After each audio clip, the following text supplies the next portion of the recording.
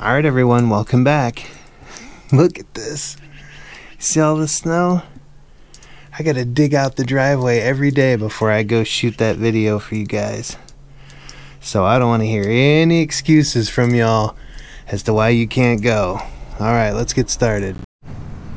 Alright everyone, welcome back. Day 423.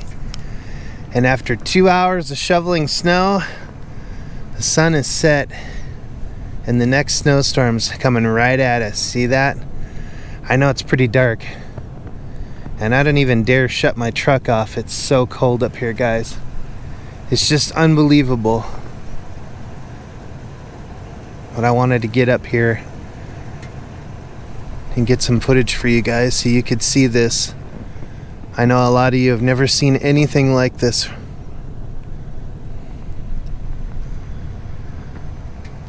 The only reason my truck even made it up here is because it's got about 500 pounds of snow in the back of it.